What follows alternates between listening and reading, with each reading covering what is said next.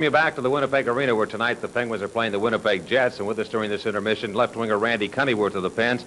And Randy, right now the Penguins in the midst of a little slump, trying to shake out of it and try and get back a piece of first place in the Patrick division. It's a tough division. Definitely. Really, we knew we wouldn't walk away with the division, or nor will anyone else, really, for that matter.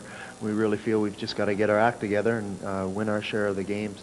Run into a few injuries here, a big one with Tom Barrasso right now, but we've got fellows who can pick up the slack, and hopefully we're going to prove that tonight. Randy, what about your year personally? Do you feel that you've been as strong as you were last year, or give me some idea what you think of your season? Well, right now I haven't really compared it to last year. I just know that at the end of the season I hope to be somewhere between 30 and 40 goals and certainly help in other aspects of my game and everything for the team.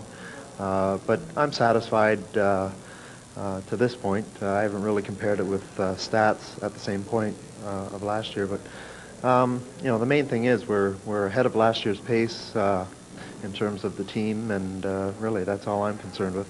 You played on several different lines. Gino Briacco, the Pens coach, has tried to move people in and out, trying to find the right combination, and it's been a tough struggle, really. You haven't played with the same line all year, and it has to be a tough adjustment period for you. Well, I had mentioned to Gene, I said, you know, it doesn't really matter who you put me with. I'll do the same job and do it to the best of my ability. You know, I've always been that type of a player where I can kind of go in and out, fill in holes here and there, and you know, I think that has helped my game. The versatility of my game is such that he can do that with me, and it really doesn't bother me to play with certain guys or different guys throughout the season. Some guys like to play with the same lines, and you know, that's fine for them, but I think the most consistent line as far as playing together has been Rob Brown, Mario Lemieux, and Bob Airy, of course.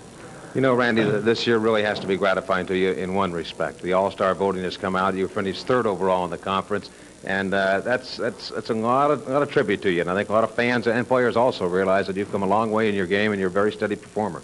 Well, thank you. I'm honored to just first of all be on the ballot, and that was last year, a year or two ago.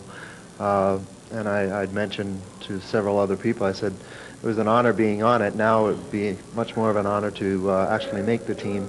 You know, I received somewhere around 100,000 votes, I think, and you know, that to me is very important because it signifies that I'm certainly, if not a better player, a very popular player, and I appreciate that because the fans are what makes this organization go. Randy, quickly, do you think you have a shot to make the team? Do you think Terry O'Reilly, the coach of the team, you have a good shot there, you think?